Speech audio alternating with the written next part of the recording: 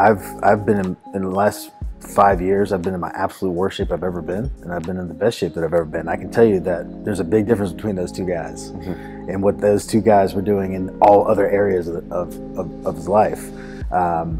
Fitness is probably one of the biggest areas that overlaps in all the others.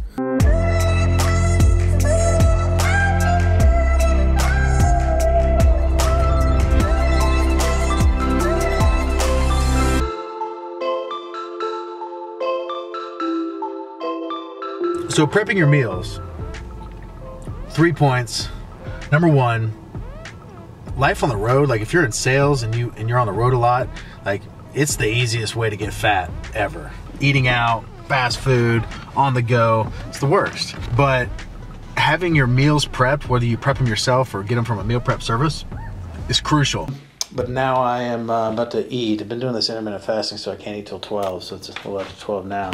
Got all this prep food, got some steak here, got these keto pancakes. These pancakes have no carbs.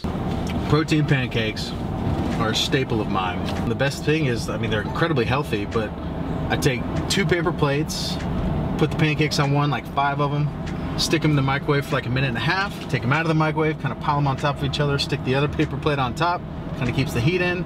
I walk out to my car with it, and like right now, like 10 minutes later, and I'm eating my last one, and it tastes good. I'm able to just literally like eat it with my hand, and it's healthy. Lunch for 10 minutes that I heated up in the microwave in a gas station, one of my meals that I had prepped for the week. Pulling into this gas station, TJ's eating Zaxby's. Car smells like a giant buffalo wing. I'm about to roll into this gas station and heat up ground turkey and freaking carrots. 2, it's insanely efficient. And number 3, it's cost effective. I'm 1099, like I've been like that forever. And so you have money coming in and money going out. And you got to control those expenses because that allows you to keep more. Then you can use them for other things that are more important. The money that I spend on food, it's crazy how little that I spend during the week. Like I never eat out during the week. Some egg things, got some of these chicken meatballs.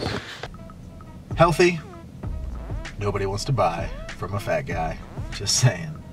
Number 2, it's efficient, get in and out, get back to work.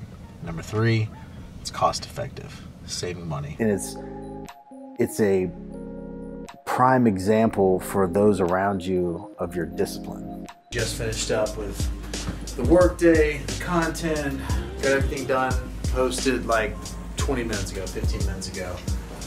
And God, the last thing in the world I want to do right now is work out.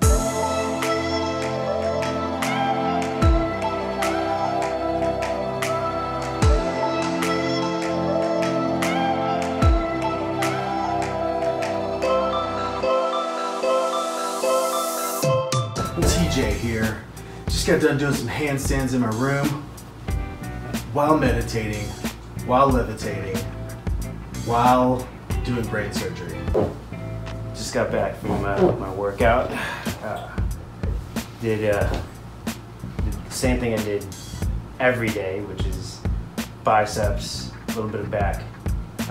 No legs though. Definitely don't do any legs. Last time I did do legs, I got injured and don't want to do legs ever again.